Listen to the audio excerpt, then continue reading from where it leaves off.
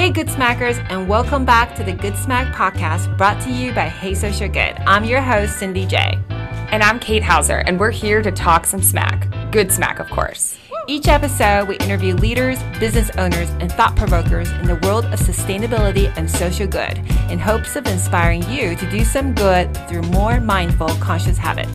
Sometimes all we really need is a good smack to wake us up to the issues facing our world and small steps that we can take to help give back. So Cindy J, are you ready to talk some smack? Yes, I am. Let's do it.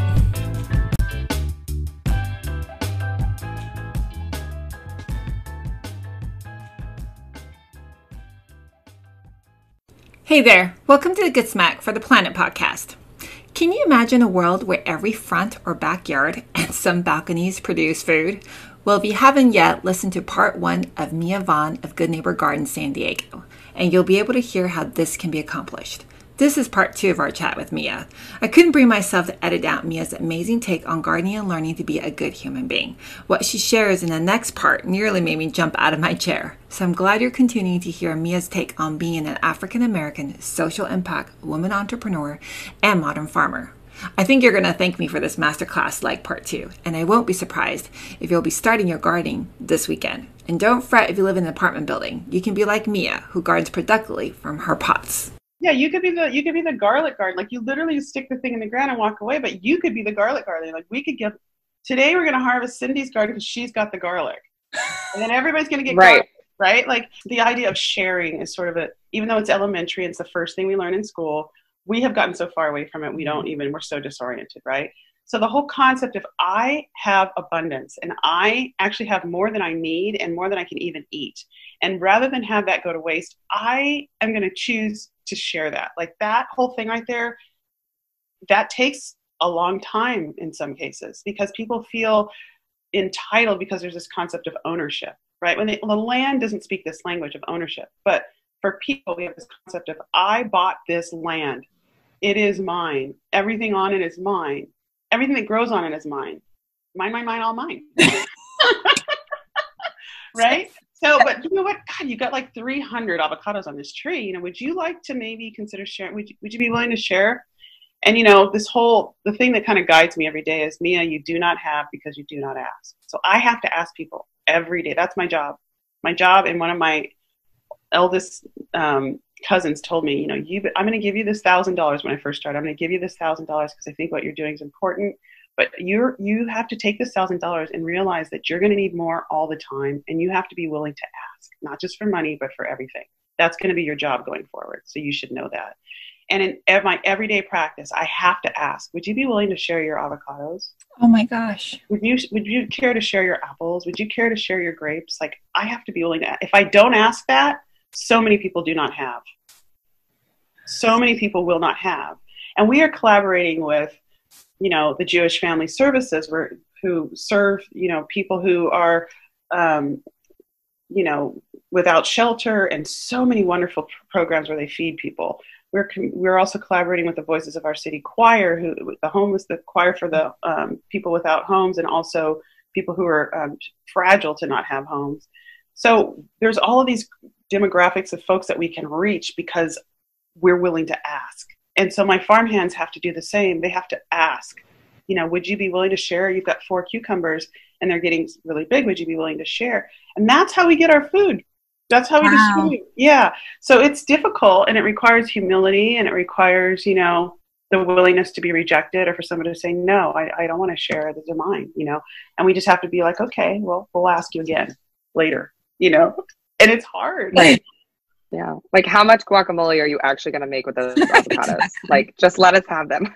I mean, I know it sounds silly, but, you know, we all kind of were raised to think that if we have everything, you know, if we have surplus, then we're even better off. But when in fact, you know, if we have surplus, sometimes we have a deficit of goodwill, which is really important for, you know, it builds our character. You know, you watch your actions because they become, or watch your thoughts because they become your actions. Watch your actions because they become your habits become your character. Yes. So if you practice the habit of giving, it becomes your character, and all of a sudden we've created an individual, or you've cultivated in yourself an individual who's more woke, who's more resonant, and can be influential in a good way. And that's kind of the world we want to live in. And so we're really trying to cultivate it 1 yard at a time, 1 vegetable at a time, 1 ask at a time, 1 neighbor at a time. That's really what Good Neighbor Gardens is about. We just use food, which is our highest common denominator, to get to the same goal that maybe somebody else uses, right? Yeah. And everybody understands food, right? I mean, everybody needs it. Everybody understands it. And I love your ask, because in some ways you're asking for those who can't for whatever reason, right? Mm-hmm. You're asking all the time for many of the people who either need it or want it, but doesn't know how to ask. And I think I would imagine that people who are being asked, because you said, you're saying people don't think about it that way, it gives them an opportunity to give, which the whole purpose of giving, that's something also for us at, Hey Star Sugar, we really care about is how do you give in the ways that people feel they can, or how do you open yourself up to giving? And I love the idea of gardening and giving, which is true. Like, it started from a love story of giving, and now you're trying to slowly do it one by one with action in person. Yeah, and if you ask Walt, my partner, how did you grow this wonderful cucumber? I mean, it's just perfectly shaped and formed. He's like, well, I didn't grow that. I just put my hand to it. God did that. And I'm like, oh my gosh, it's like, give credit where credit's due. And so really for us, it's a spiritual practice. It's like when we do this, when we sacrifice our time, we go out there, we sweat, we get dirty, we dig in the dirt, it's like, it's not glorious. It's not glamorous. I mean, he was the head of nonprofits before this, and he went to medical school. And so we both kind of had this other life. And now we're like on the ground, on our hands and knees. Sometimes we even get criticized. Some of our friends say, why are you out there working like a slave? Oh, and so people don't understand. And like our title of our business is Good Neighbor Gardens, San Diego Urban Sharecrop. And people say, why do you insist on using that term? I mean, even the Redskins changed their name now. Right. Why do you insist on staying with that term? And it's like, because if you erase history, you won't be able to really understand the context of where we are now. So I will use that word, and I will hopefully create a new paradigm with it that's 180 degrees opposed from where it was before. This sharecrop is about giving from abundance. This sharecrop is not about subjugation or peonage. This is different. But I'm going to stay with that so that I can actually teach the lessons of my ancestors, and we're standing on their shoulders, and I'm not going to disrespect them by changing the name. I'm not doing it. I mean, you can do it. It's appreciation for such a beautiful art that is now something that is going to be helping so many people. I mean, I want you guys to consider one thing, and I'm putting it in my insert this week, but when the Africans were being forcibly taken in the slave trade, they braided seeds in their hair. Wow. Carry with them. And they did that because that was their wealth. They knew that if they had seeds, they could make it on the other side. They could eat, they could provide for themselves, they could make a way. Like, I need to teach those things, I need to teach that, like, that kernel, that corn, that ear of corn, every single kernel is a seed. And if you don't hand pollinate, like labor of love, take the pollen off the tassels, and off the top of the corn and put it on the little silver tassels. If every single tassel doesn't get pollinated, you're going to be missing a kernel of corn on the ear, because every single tassel corresponds to a kernel on the cob. And it's like the Africans knew that. Yeah. And that seed would then create a plant that would create more seeds and more seeds. And so they understood that that was their bounty, that they needed to be able to give from abundance. And so, that's what we're trying to do, is we're just trying to mimic what we were taught deep in our roots, deep in our bones. It's a beautiful, beautiful. Well, and I think for humans, I mean, I'm really glad that you brought that up about how important seeds are, because, I mean, really, honestly, the work you're doing is so critical in so many ways. But I mean, this, which is like globally, we have a seed shortage for many, many reasons. We won't go into it because it can get really deep. But there's actually a seed shortage, and we don't have a diversity of seeds. We don't have enough seeds. And we're there's so many countries, because the past generation were farmers, and then the younger generations don't farm. That knowledge base is being lost. And so honestly, it's so critical. I mean, that's why for me, as I'm imagining what you're saying about every single yard in San Diego, we would be so wealthy. I mean, in so many ways, if we did that. Can you imagine if every other yard had a garden that and every people, in between each of those was able to eat from it? I mean, it's like, neighbors would know neighbors. There would be conscious relationships. We would love each other. We would advocate for one another. We certainly would advocate for the elements in the earth. Like, we would just have a whole nother set of priorities, and we would live accordingly. And that's the world we want to live in, Yeah. And we'd be honoring our ancestors in doing it. So everything would work out a little bit better, don't you think? I mean, I'm not saying we would be able to save ourselves from some of the irrevocable decisions we've made, but we'd go out a little better, Yeah, definitely. Yeah. So I have a really small porch, but I'm super inspired now. And I didn't realize that I could do it with not needing like this massive amount of land, or even like I don't even have a backyard. So for someone who's listening, who is fortunate enough to be in the San Diego area to have your services, how do I get started with something like this? So what do I do? So what part of town do you live in, if you don't mind? I'm in Pacific Beach. Oh, in PV. Okay. And I'm in Hillcrest. And just so you know, I live on the top of a building, and I don't have a yard either. What? Oh my God. I love that.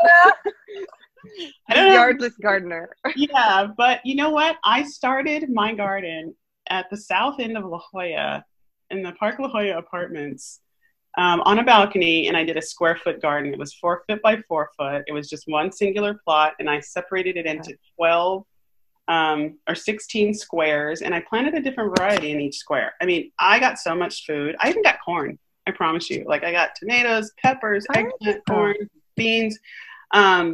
The Native Americans taught us how to maximize this use of a small space to create like maximum amount of bounty. And that's also in my insert this week, because I've got that in my blood too. But, given the right soil and, in the case of gardens in people's yards, a little bit of micro irrigation goes a long way. Mm-hmm. But if you're just dedicated to making sure that your soil hydration is right and that your soil is nutrient dense, which we can teach you about that, you pretty much can grow a lot of things in a small space, in a small container. So, like I said, we're starting our Soulful Green practice.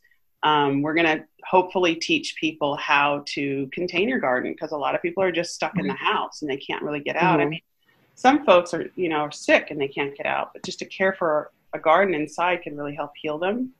So going forward, we're seeing that could be something that we need to spend a little bit more time and energy. But if you send us a little note through our website, if you go to the Grow Food link and you say that you're interested in growing food, there's a little intake form there. We'll contact you and we'll help you get started. Yay. I know I won't be able to not get started, because my boyfriend listens to all the podcasts and he is going to be like all over this. Really? I'm super excited about it too. So you have a whole thing about square foot garden. So my husband has Native American blood also, and he focused a lot on last year we tried a square foot garden, and you're so right. He did, and you can grow lots of stuff, but actually what we got to learn was more about our soil. But also have a very big space. That's what happens the very first time you start to grow, is you realize, what is my soil deficient in? The plants will tell you, and it's like having a child, and your child will tell you what it needs, but you have to try to learn its language. And a lot of love goes a long way. So even though you might have soil that's deficient, if you're out there every day and you're tending to it, that love will then translate into action, and that action will hopefully help support the plants a little better. So soil science, really, we are soil farmers. You can't grow anything healthy in unhealthy soil. So we're soil farmers first. And as a farmhand, our job is to make sure that your soil is right, because if your soil is right, everything above it's going to be right. So, yeah. Beautiful. Gotta get your soil right. It's so true, though. Well, it's so important. I love it. It's like a metaphor, get your soil right, get your base right. Yeah, The rest of you will grow. People get kind of like, I hope they don't get annoyed with me, but for me, every natural fact, there's some spiritual wisdom. So I've kind of made it my like sanctuary, my sermon, to like talk about how the earth teaches us. It's just like, if you can identify with the plant, or if you can identify yourself with the soil, then you basically be able to understand what it's calling for, because every living organism, which your soil is a living organism. So is your plant. A living organism is a collection of individual parts that work better together than they do separately, right? So this is how we teach the children. So the soil is made up of fungi, bacteria, microbes, protozoa, nematodes, like all these different organisms, but it's also made up of aged fir bark and topsoil and compost and different components. So it's a collection of individual parts that work better together than they do separately. And every single living organism needs 5 things to thrive and survive, right? It needs water, sun, air, nutrients, and love. And so when you approach your garden, you can ask those questions, does it have enough water? Is there enough airflow in this space? Can my plants see the sun? Did I give it enough love today? It's simple. The questions are very elementary and they're very basic. And if they're deficient in any of those 5 areas, then you start to see a little bit of dis-ease, right? Your plant is not as happy. And so it might have disease. It might have challenges. It might have pests. It might have, some kind of fungal problem. And so you just kind of slowly start to figure out, what is it that I gave it too much or not enough of? Because that's what it is, right? So gardening is not like, I want to demystify. And the best way I know how to demystify is to personify it so that you can identify with it. And then you'll be able to establish a conscious relationship with it because you'll have communication, right? Mm-hmm. With it. Yeah. So that's my approach. Oh, amazing. Thank you for talking with us. You speak so eloquently about everything. I'm like, oh, thank you. You should write a book. You need to do a master class. Yeah, master class. Yeah. I'm like, I'm poor. I'm not making any money. No, I really should do that. No. Well, here's the thing, Mia, is like, this is an intro to what you're doing, but I actually really want to come back to you to talk about so many things we didn't even cover, right? So like food justice, but also there's so much to talk about around food, which is probably one of my most favorite topics in every single way, because I also love to eat, but definitely want to bring you back. Because I think that like, as people listen, they also get to understand like the gardening, but demystifying it, and then the sharing on what a gardening can mean beyond just, I'm going to grow something and I can eat it. Yeah. We're consumers. We have a hard time getting out of that consumer mentality. But I think people are, with COVID-19, I think that's actually working on our favor on that. That is one of the silver linings of COVID-19. So yeah, how do I go beyond just trying to satisfy my gut, my palate, Yeah. Do you even taste your food? Most people just, I got to eat right now. I'm hungry. I got to get sick. Do you even taste it? Now COVID-19 is making us slow down. A lot of us actually are having meals we taste. Yes, that's true. I would love to just talk about food for just garden. You're going to give us gardening tips every single time. What are we going to learn today? Yeah, well, you have to participate in my soulful green practice. You might end up at Lata's house. That's right. Definitely. Well, it's a gorgeous yard. It is. It's fun. It needs more hands. Thank you for having me. This has been wonderful. Oh my gosh, this is wonderful. It's a great learning experience. In so many ways. I love that Hey Social Good is doing like reaching out and doing it with podcasts like this, because I want to watch the podcasts that you do with the other folks. Yeah. Participating in it. I want to know what else and how we can collaborate and where the points of connection are. And so thank you so much for your effort. Oh, thank you. Well, that's the thing is I feel like people don't hear enough about all the good, positive stories, and then how people started and how they persist and then they do succeed, however you want to define success. But for us, it's like you learn so much from just a simple half-hour podcast of listening to people condensed without having to do more. And then you can decide like, okay, do you want to learn more about that or about that? Yeah, definitely. Thank you. Yeah. And a lot of people too, like when a majority of the people we've interviewed have come from totally different backgrounds than what they've ended up in, because they have passion about what they want to do. So when you mentioned that you were like the financial planner for, 20 some years before this, like I was like, everyone we talk to is just come from a totally different background of where they are now. So it's really inspiring, I feel like, for people to listen to. Trend. So, I think that people are being led, coming into new things that I never saw I was scared to death actually when I was on my knees digging in the dirt. I was like, oh my gosh, what did I just do? Yeah. How am I going to feed myself? Like what, am I going to do? So. Well, you're growing gardens. Thank you so much, Mia, and in so many ways, in all the ways you've mentioned it. It's beautiful. Everybody, please visit Good Neighbor Garden San Diego. You have a beautiful website, by the way. One of my favorite colors is yellow, so please go visit her site. If you don't want to garden, that's fine. Get a CSA box. Yeah. Easy, so you can basically, enjoy the fruits. Yeah, help when you get a CSA box, you basically help support our education programs. Wonderful. Yeah. Thank you so much, Mia. You're welcome. Thanks for listening to this episode of Good Smack. We hope you've enjoyed talking smack with us. And don't forget to check out Hey So Good, Hey Sogo for short, to learn about all of the other awesome brands out there giving back to the world and our planet. Until next time, Good Smackers.